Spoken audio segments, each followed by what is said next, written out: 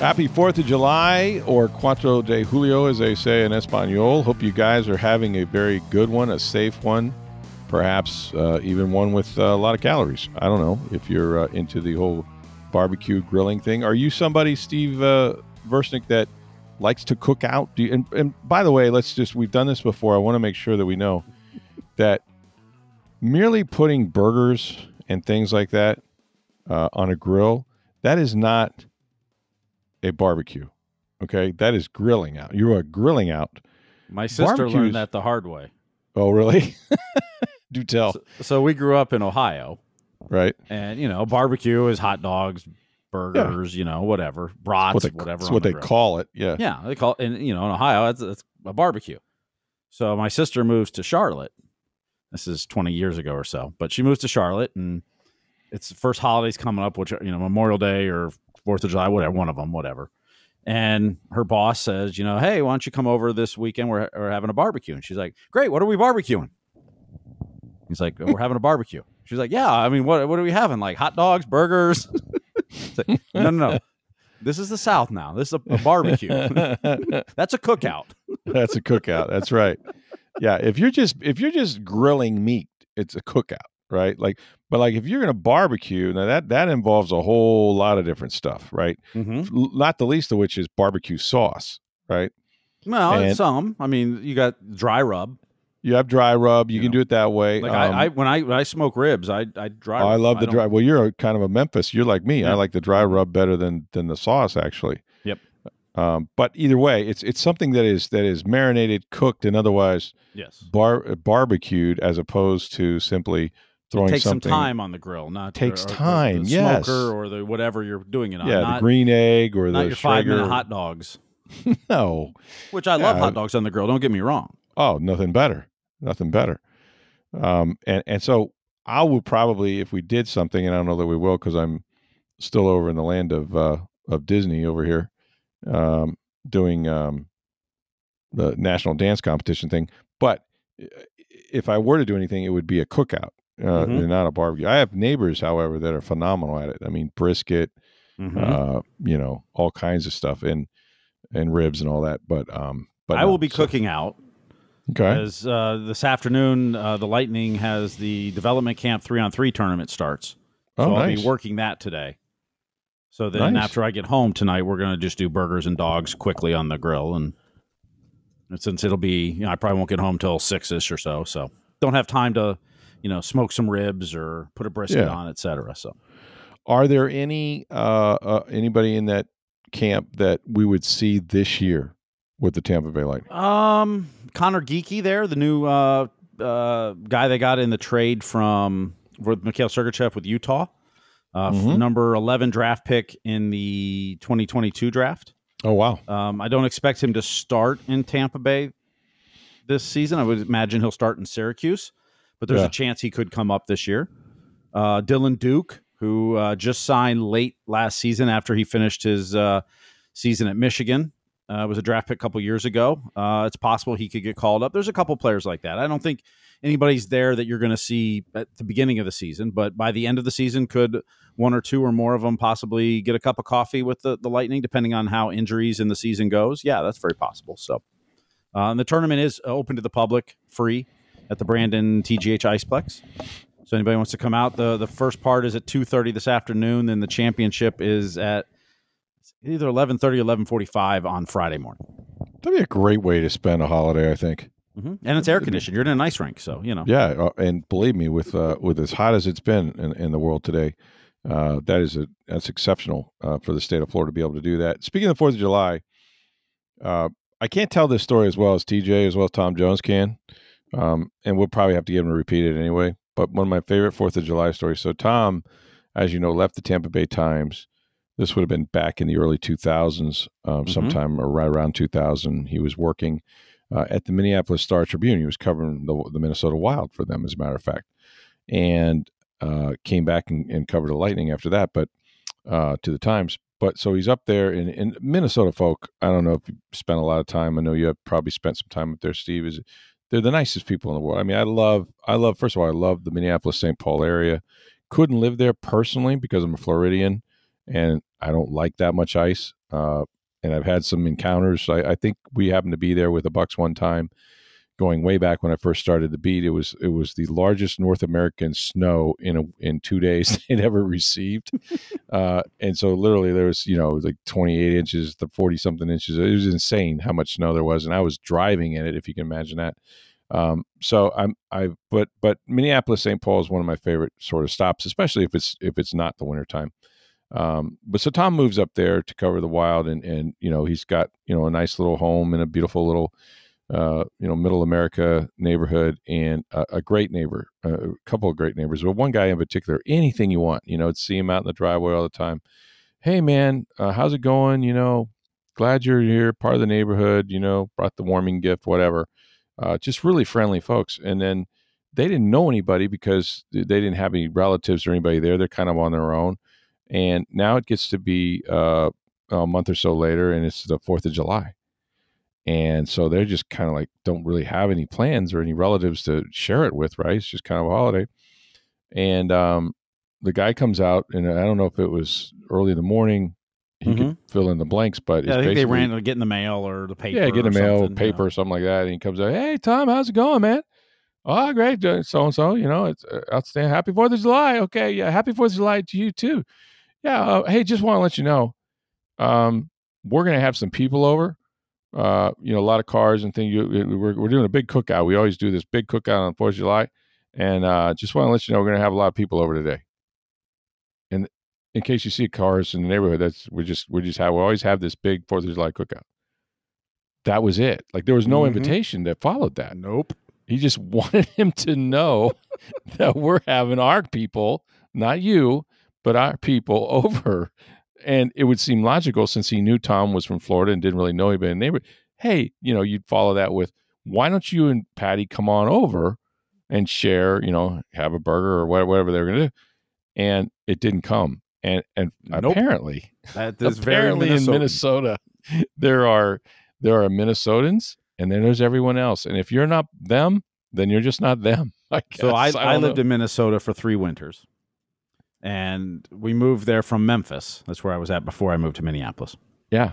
And so when I go take the job up there, everyone's like, oh, Minnesota, nice. It's fantastic. It's just like Southern hospitality. Yeah. You're like, oh, great. That's fantastic. Sure. So the best way to sum up Minnesota nice is that they'll give you directions to anywhere but their house. That's perfect. They'll be nice about it. Yeah. But helpful as hell. If they didn't know you since they were in kindergarten, if you met after kindergarten, they don't really have much need for you. They're good. They got all the friends they want. Yeah, that's kind of the way it was. I mean, all of our friends up there were pretty much from out of town. New people. Yeah. Yeah. I mean, they were guys like all you. People going, yeah, basically. The Wanderers. Trying to assimilate. Yeah. Well, I mean, hey, the Vikings assembled and they stuck together, I guess, after that. I don't know. But and the amazing thing is the Minnesotans that leave come back. I'm like, why? Yeah, good point. Oh, I guess if they come back, they're like grandfathered in as native Minnesotans. Well, yeah, but I mean, once you leave those winters, I'm like, why would you come back to that? Good point. That's a good point. The cities are beautiful. I mean, Twin Cities are beautiful cities. Oh, love it. One of my favorite places. Very progressive, great eating, great. I mean, it has everything you'd want in a big city except good weather for half the year. But get past that, it is absolutely the coldest place I've ever been in North America. And I've been to Montana, so that's saying something. But there was 3 mornings when I lived there that the wind chill was 40 below. The coldest temperature when I was there was minus 23. I think it hit 2 mornings when I was there. Whew. We had a month of January. I don't remember which year it was, but there was a month of January that on January 31st, it got up to 36 degrees. It was the first day all month that the thermometer hit 30. And I went outside in jeans and a sweatshirt to go get the mail, and it felt like I had too many clothes on. Like, just take them all. Like, this is wonderful. This is so hot. It was 36 degrees. It's awesome. The body adjusts. Yeah, with the first Super Bowl they held up there years and years ago, before the last one they had at U.S. Bank when we started this podcast, as a matter of fact, me and you, was I was sort of back in the day. We sent a lot of people a lot of places when there was money in the business, and I was up there to write a side. Essentially, I was like the third guy covering the Super Bowl, which had nothing to do with our teams. I think it was like the Redskins and somebody, as memory serves. But my Saturday assignment was to get an atmosphere piece, right? Like I got to do what do Minnesotans do, so they had this winter festival in St. Paul, and so I drove out there, and the first thing I did was get out of the car, and I slipped on the ice, fell on my back.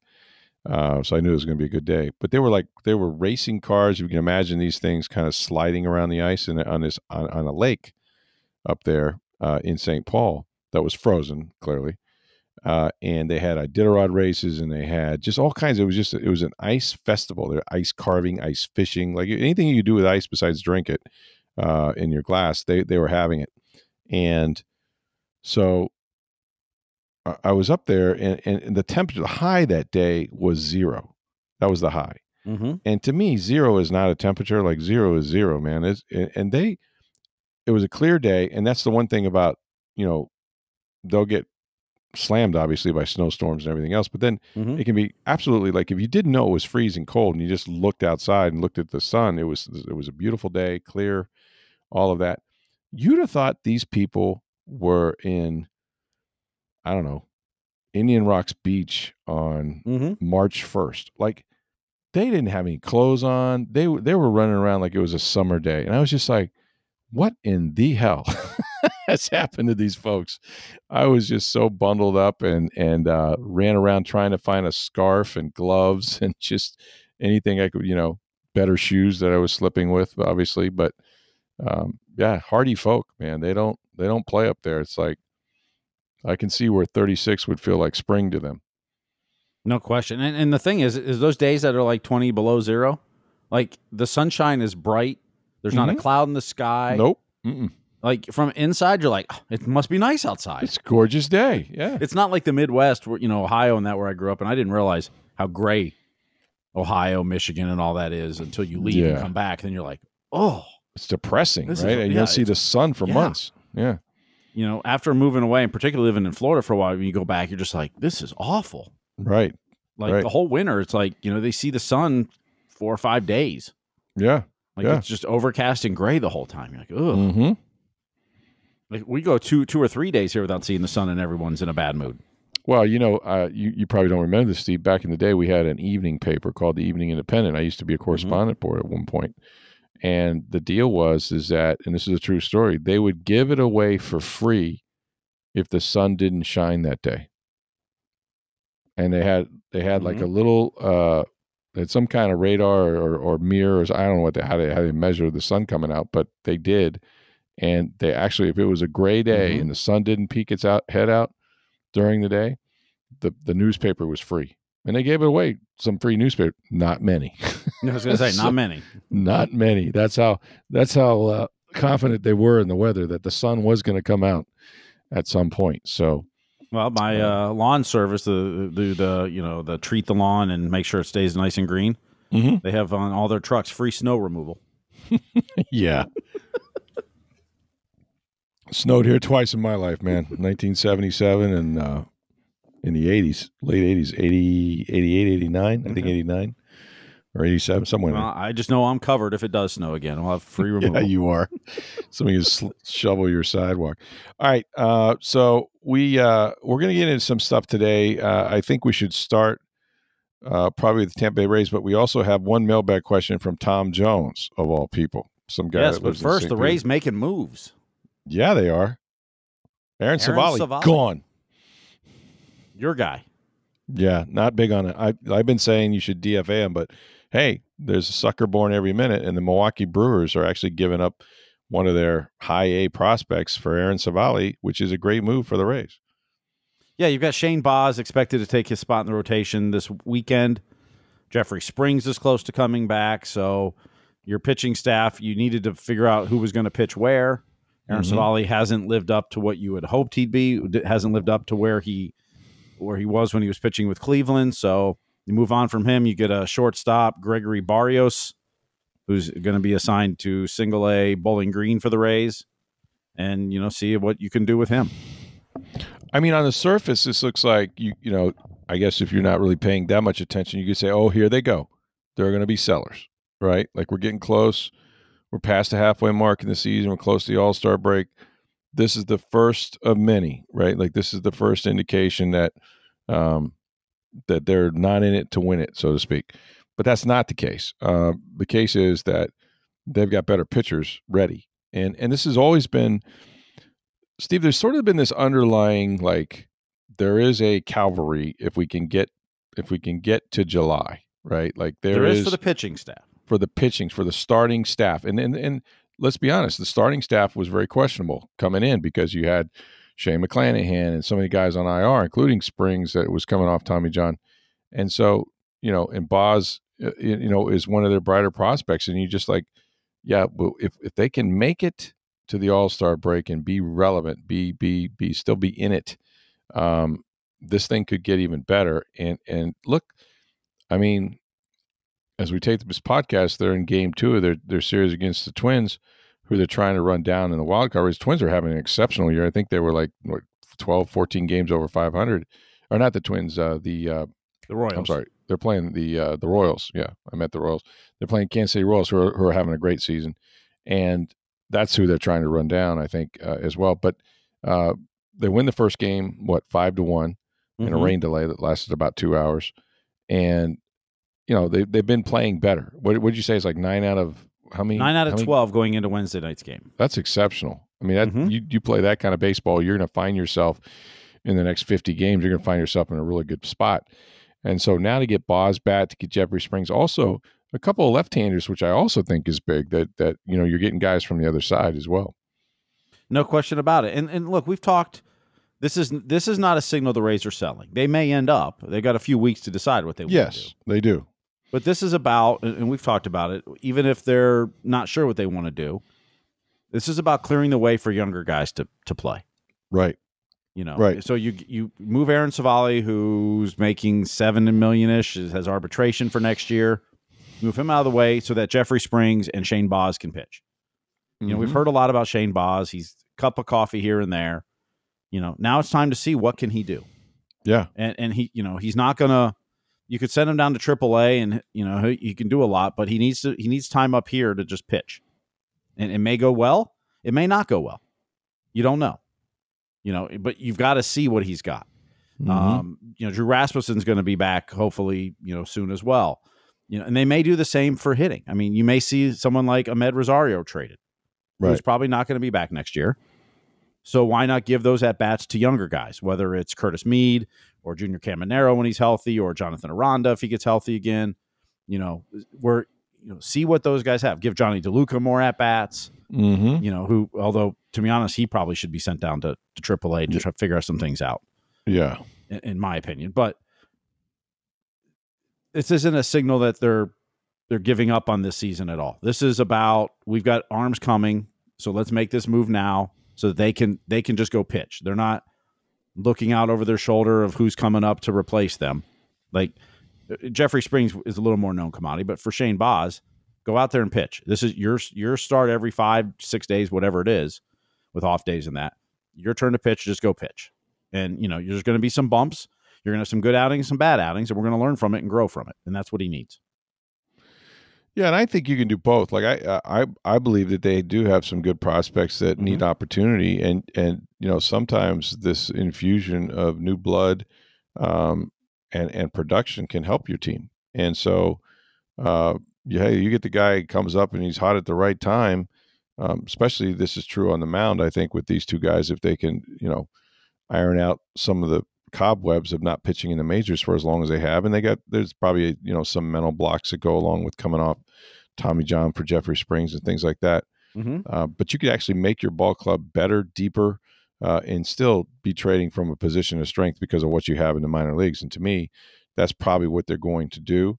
You need continued health with guys like Brandon Lau. Randy Arozarena is hitting the baseball hard. You know what I mean? Like he's not. Maybe the average isn't going to be at the end of the year where he wants it to be, but he's definitely progressing. The arrow is definitely up for him, And so, hey, you just don't know, man. Like, you keep winning series, like we've been saying, you're going to be really happy where you're at the end, and they're not out of it at all. But they got about, what'd you say, about a month or so, 3-4 weeks before end of July. So we're July 4th today as you're listening to this. So yeah, you got about 4 weeks, a little under. Mm-hmm. And that's when the hard decisions have to be made. If in fact there's a decision. I mean, you don't know, for example, who's going to offer what for which player, you know. Mm-hmm. Well, and look, to me, the big decisions are like if they decide this season is they're not going to win the World Series, let's say, and they're looking to make, they're not going to tear this team down. Like, you're not going to see the young players all traded, right? You know, now could Zach Eflin be traded? Who's going to make $18 million next year? And when we talk about, you know, next year's rotation, Pepio, Littell, Springs, Rasmussen, Boz. At some point, McClanahan? Bradley, McClanahan back next year. Like, those are 7 starting pitchers without Civale and Eflin. Mm-hmm. You know, so if they decide that they don't think they're going to make a run this year, you're not going to see, like, it's not going to be just trade everybody. It's going to be, let's trade some of the veterans and give the young guys chances to play. If you trade Zach Eflin, it's to give young guys more chance to pitch. And you're getting rid of that salary too. Next year of $18 million. You could see Ahmed Rosario. You could see, you know, guys like that, you know, even an Isaac Paredes possibly. If you think Curtis Mead or Caminero, whatever's your third baseman of the future, right, you might see him trade it. But it's not going to be, you know, we're rebuilding and we think we're going to win in 3 or 4 years. This is about getting ready for next season. Like, you're not tearing it down. You're trying to build it back up. The Rays are going to say this season didn't work. Let's get ready for next season. So let's see what Junior Caminero can do up here. Let's see what Jonathan Aranda or Curtis Mead can do in a long period of time where you're the third baseman. Go play. Yeah. Like, not you're in a day, sit a day, in a day, sit a day. It's about development, and you got to give these guys a chance to do it at the big league level. There's at some point they're only going to be able to, you know, to go so far in AAA. Once they master that, they need another challenge. And I think, you know, and like I said, Junior Caminero may be ready. You know, he may be a guy that comes up here and can be consistent, you know, and help you right away. So you can do both, and I think that's what they'll attempt to do. And then they got to get continued production from Brandon Lau and Josh Lowe. And, you know, the key to me will be, and I don't even know that he has trade value, but would somebody nibble on Randy Arozarena? Look, I think people will try to make a move for Randy. Even though he's slumping, generally you get more for players in the offseason than you do in the trade deadline. Right. You know, the trade deadline is more about those players that their contract's up at the end of the year and we're not going to re-sign them next year, or we don't think we're going to be able to, or, you know, we can get some value. A prospect that's going to take this guy's position in a year. You know, Randy's still got a couple years of team control.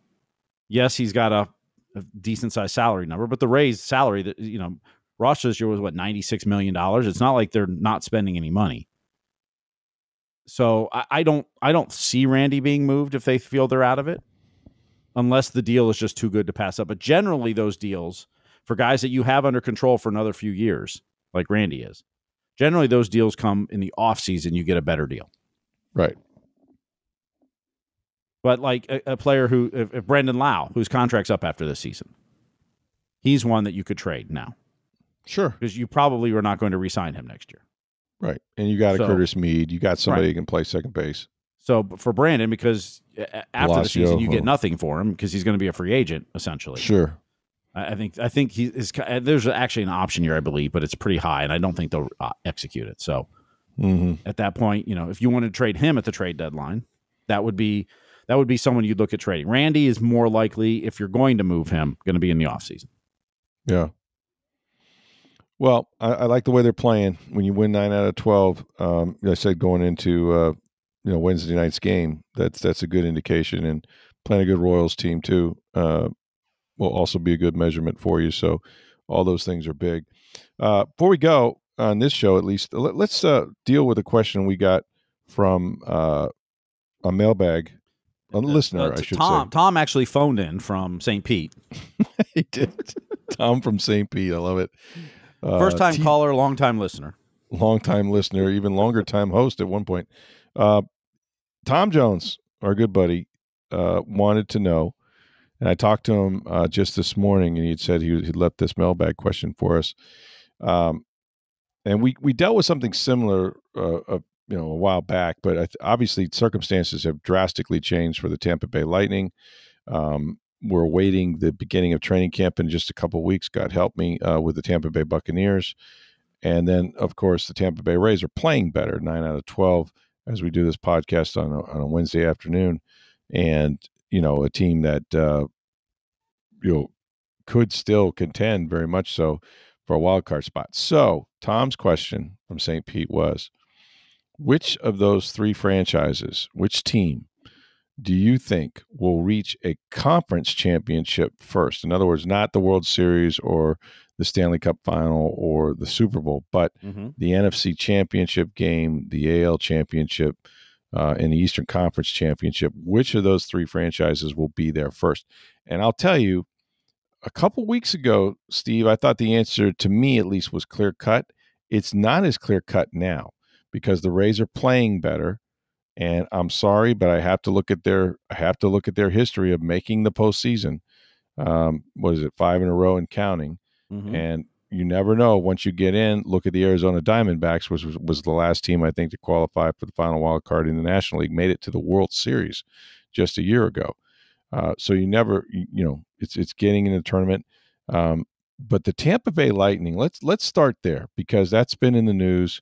That's the team that we've been following over these last couple of weeks and days very closely. I got to be honest with you. I don't think there's any question, and this is just maybe on paper.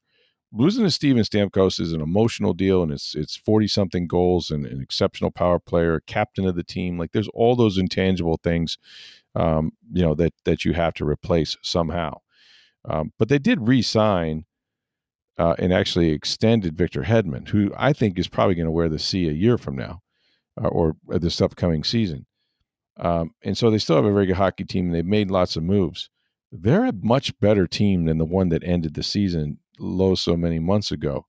So to me, their prospects, it's arrow up in the Eastern Conference. But I would still say hockey being hockey, toughest championship to win and maybe to get to. And the Eastern Conference still seems more loaded than the Western Conference, which they still play in. Don't forget the Florida Panthers, the Stanley Cup champions who've been to the Stanley Cup 2 years in a row, is in your own division. So, I mean, that's a tough hill to climb. And yet, I believe they're a better hockey team. I definitely believe they're better defensively and will have a much better statistical, 5-on-5. No question about it. Do I think their power play will be as lethal as it was last year? No, I don't. Anytime you lose Stamkos off that power play, and the other part of that is look, Stamkos, Hedman, Kucherov, Point, those four, how long have they been on the same power play together? Oh, gosh. I mean, the bumper positions is switched with, Killorn was there, and sometimes Palat would be there, and in the past few years, it's been Cirelli and Nick Paul, and, they would change that out. But the four, Stamkos, and Kuch on the wings, Hedman at the point kind of in front of the net, like in that bumper position, like they know each other so well. Also, having that threat of that one-time sniper, which is the best in the NHL, like you can't deny that teams have to shade and respect that. They can't leave him alone on that circle. Yes. So, will that power play be as lethal and score as much as it has in this year? And this year, it was like the 10th best power play in NHL history. Like it was elite this year. It's always been a good power play. It was incredible this year. Right. Is it going to be as effective? Probably not. But if you're playing better 5-on-5 and not having to rely on the power play to win games as much, and you still have Kucherov creating on the power play. So is the power play going to, all of a sudden stink? No. It shouldn't. No. But it is going to take, those guys know each other so well. It's going to take time. That's a big change. You're changing out several forwards and you've added guys like Zemgus Girgensons and Cam Atkinson, and you've got some, guys there. So there's going to be some adjustments, how JJ Moser fits in.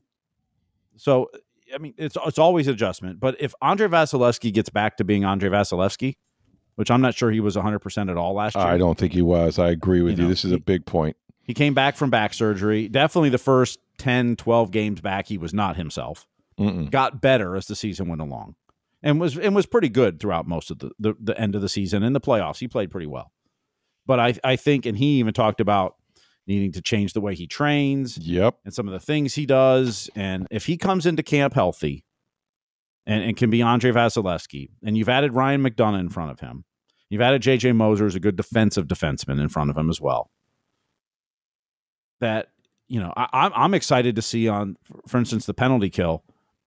And their penalty kill was pretty good last year, but McDonough and Chernak together were elite shutdown defensive pair in the NHL. And if that chemistry works again this year, that's going to be tremendous on the penalty kill. And when you need a hard stop and they've got their offensive zone face off with their top line in your zone, when you can send those two guys out to be your D pair, that's by far the best defensive pair we've had in a long time. And now you can put them back together potentially this season. So I think there's lots of things to look forward to. Do you have another offensive-minded defenseman like Sergachev on the team outside of Hedman? Probably not. So that takes some adjustments too. I mean, look, you have to give and take.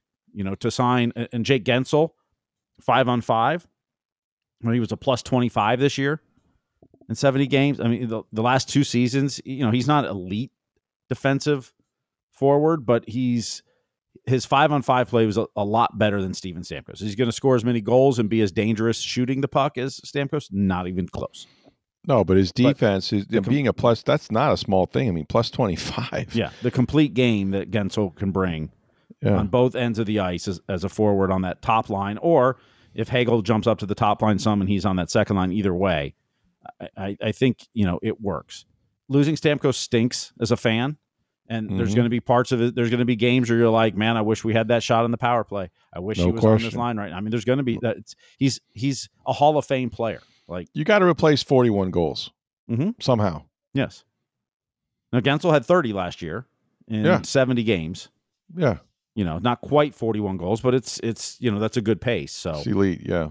But I think Julian Breezeball has looked at the team the last 2 years and said the 5-on-5 play isn't good enough, and we've got to change it.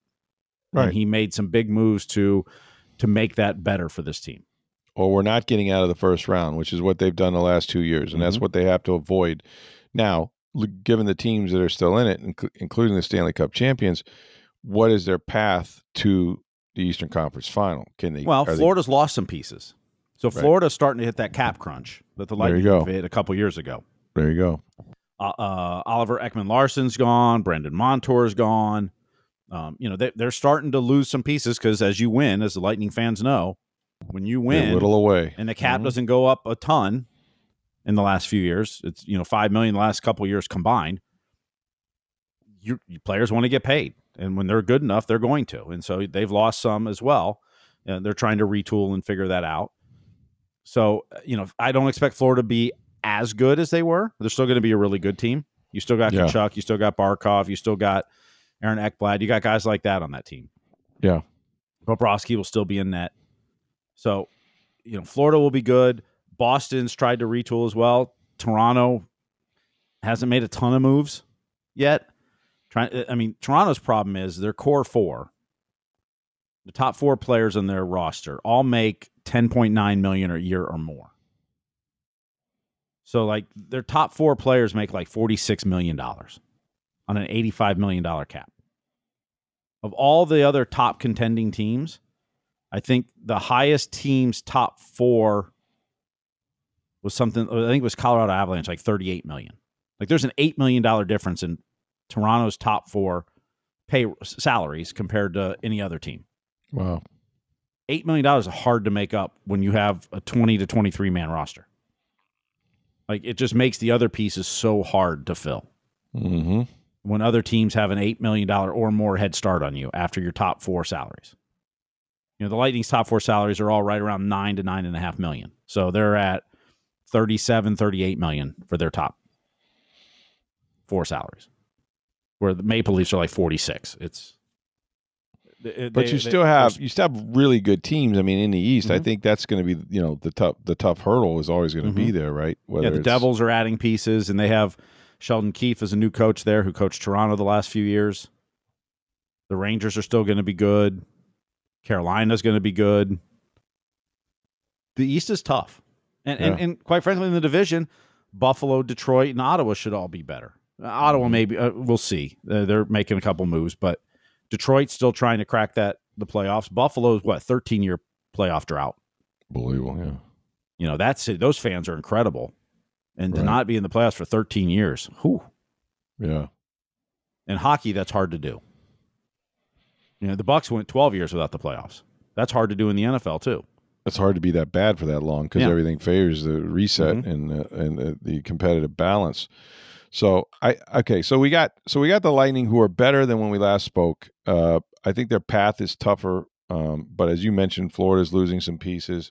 You always give them a fighting chance because they still have elite players and most of all, an elite goaltender who I would agree with you. I think whatever it was, he realized that his training was not good. He's coming up, the back issues, to be rested and healthy to start a season instead of jumping in 20, 30 games into it. I think that, Vasilevsky's going to be Vasilevsky again, or has a good chance to be who he was pre-injury. So that's going to be the biggest thing. So they have a shot. So that they're better than the last time we spoke. And I think, the emotion of Steven Stamkos notwithstanding, we'll see, right? We'll see what that cost them in the locker room, on the power play and all that you just mentioned. That's the one area that we haven't talked about is just how the room and the team gels and how that's impacted. Look, the players are sad Stamkos isn't there, and Hedman's talked about it after he signed and that. But understand the way players operate too. They know it's a business. And each one of them want to get paid too. Mm-hmm. And the Lightning have seen this happen before.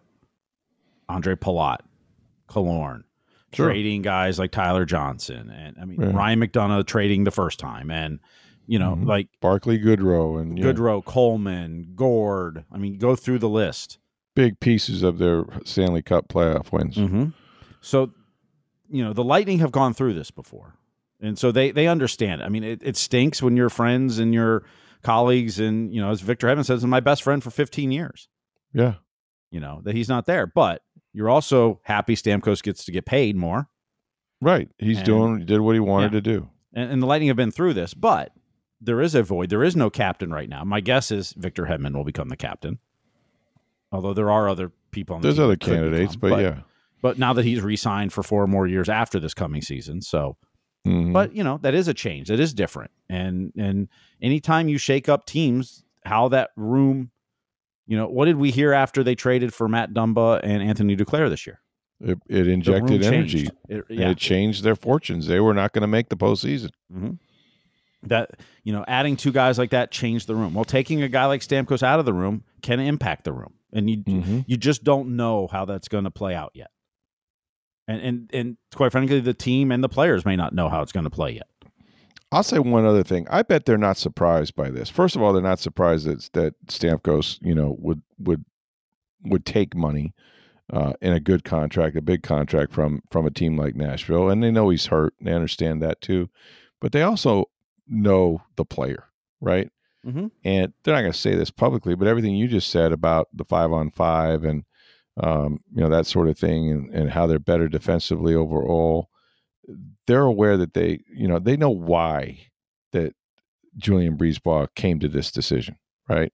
Based on the offer that Steven had received.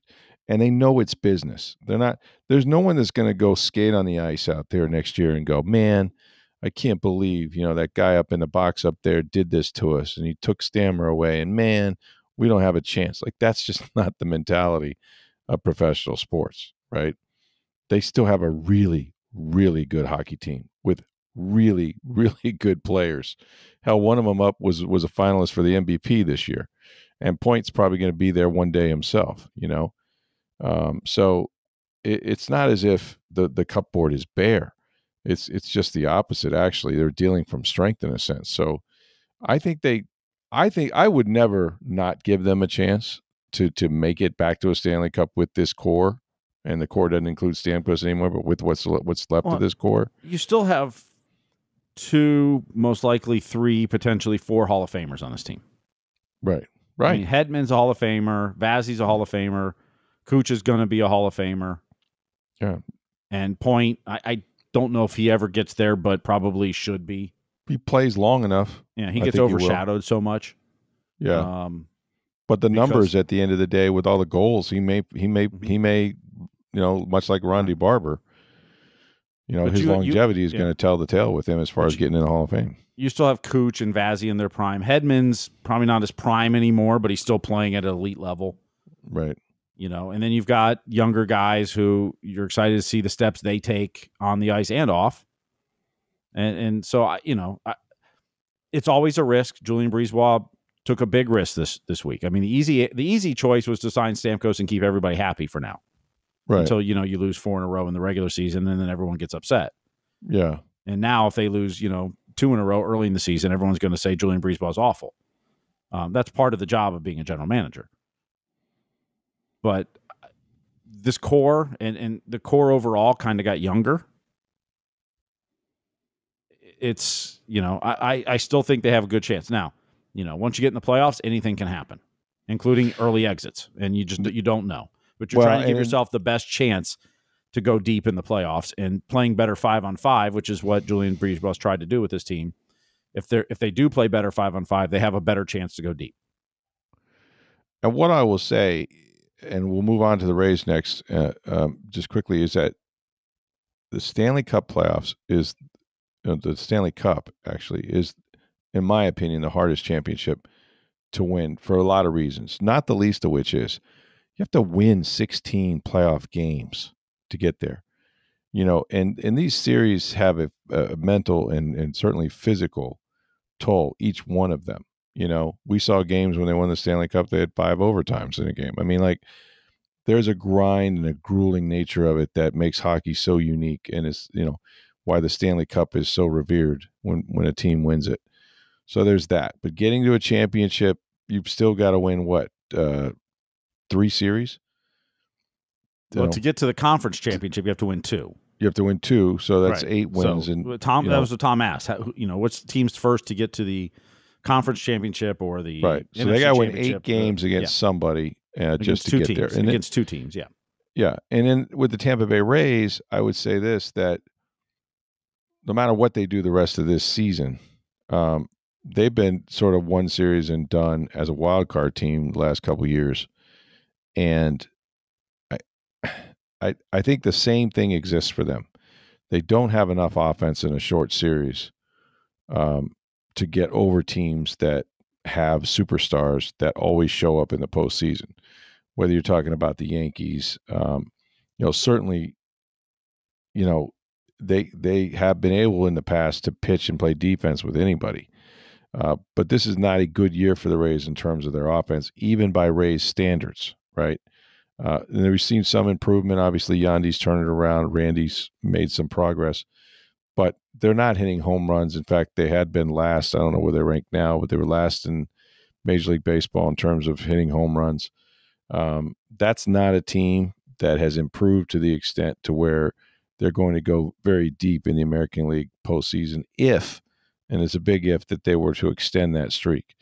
I think they have a chance to do it. I don't think they have a chance to make it to the American League Championship Series. I would say of the 3, in my opinion, they're the least likely, even though we saw a team, like I said, like the Arizona Cardinals that were the last wild card in the National League, make it to a World Series. So you can get hot, and you can find your way there. I just don't think there's enough on the offensive side that's going to rescue them this year, even from the minor leagues if they make the changes. So that one I think is tougher. I think it brings us back to where we were when we were asked this question about who's going to win a championship in terms of a Super Bowl or a World Series title, et cetera. This is a different question. You're talking about getting to the conference championship. And then we're at the Bucks. And to me, the Buccaneers are, 3-time NFC South champions, albeit the conference has been down. The division has been down. I think it's a much better division because I think Atlanta has quarterback depth, but they definitely have a a legit, top talent in Kirk Cousins, albeit he's older. They have had weapons. Their defense still not quite where I would think you need to be to go deep into the postseason, but they're a contender. Make no mistake. I tend to think New Orleans is sort of caught in the middle a little bit. They, on the one hand, they have older players, legacy guys that have been productive, but they're probably too old. Derek Carr has not made an immediate impact for the kind of money that they paid him when he came over. I'm not big on their head coach necessarily. I think the Tampa Bay Bucks, because of the nature of the NFL, because, Steve, I think it's the easier path to a championship, a conference championship, in that if you can win your division, which still isn't very good on the whole, not when you compare it to, say, the NFC North, right? Or,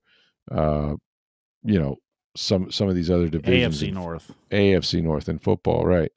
AFC East even, is going to be a tough division. To me, the South is so winnable, and that's why they've done it with 8 and 9 wins the last couple of years. We saw firsthand, you get to the postseason as a division champion, you host a playoff game. Okay, they caught Philadelphia, which started the season 10-1, and then the wheels came off. I mean, absolutely came off. But it still has a ton of talent, and yet they were able to go in at their home in Raymond James, play one great game, and advance to Detroit, where they came within a 2-minute drive, tied in the fourth quarter at one point against the Lions, of playing for the 49ers in the NFC Championship. It's just the nature of the NFL, is that you win your division, and hell, you could even get a bye week if you have the best record, but you win your division, you win one home game, and you're playing to go to a championship.